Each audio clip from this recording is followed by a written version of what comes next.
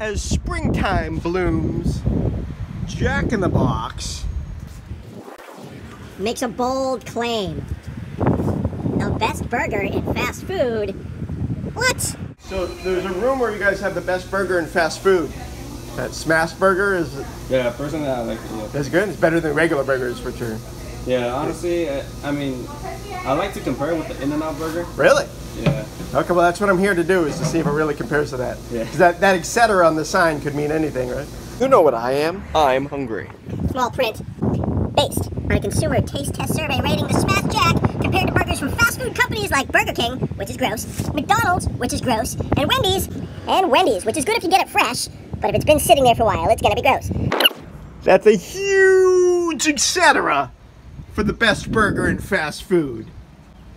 Best burger in fast food, better than In-N-Out burger? I mean, come on, bro. Now I gotta go try it. Alright, so We have the bacon double, which is the number 5, and we got the number 9. Now, normally I wouldn't eat a Jack in the Box, but they're making such a bold claim, we have to give it a shot. The best burger in... Come on, bro! We have the bacon double, which is the number 5, and we got the number 9. Those have the special patties. just the regular one. I don't. What's the price?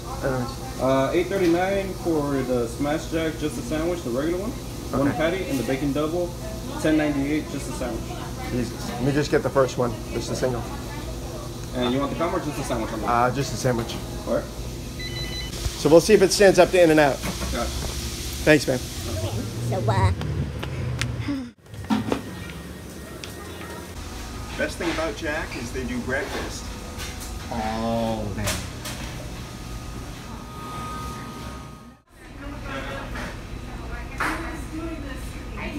Thank you.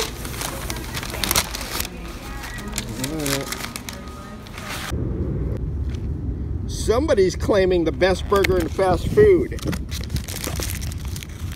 is this. First,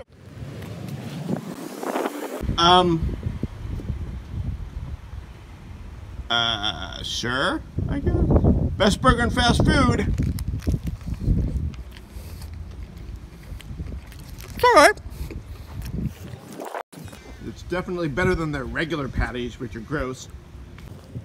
it's alright.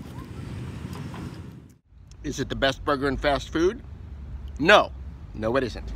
The best burger in fast food, wink, wink. Is it the best burger in fast food, though? No. No, no, it isn't. It's all right. Should have added tomatoes. Just pickles and sauce and cheese.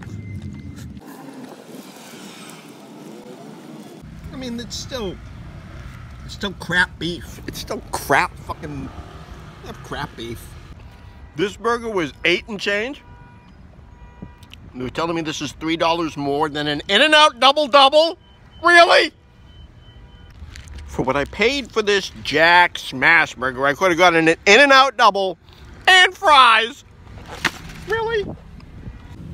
Onion, cheese, and pickles.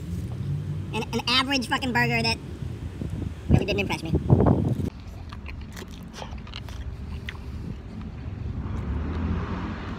I mean, whatever, Jack. Jack, you lied to me. It's not that good. That's why I'm winking. And it is. I guess I finish it. I did spend $9. I did spend almost $9 for it. I might as well finish it. Unimpressed. It's Jack, and that should be their slogan. Unimpressive to the last bite. We're open all night. No, the sauce isn't very good. The meat isn't very good. The bun isn't very good. The onions are okay. The pickles are decent. I spent too much for mediocrity. Jack! I told you, that's why I'm winking. Even the seagull's like, is there an In-N-Out burger around here somewhere? Because this Smash Jack is Well, it's pretty average. Jack. The audacity. No. No, you don't have the best burger in fast food unless, etc. I don't know what etc. must mean, but apparently you're pretending In-N-Out Burger doesn't exist. Because that burger was average! Average at best. I mean, better than McDonald's. That's not saying much, Belly. I should be so lucky.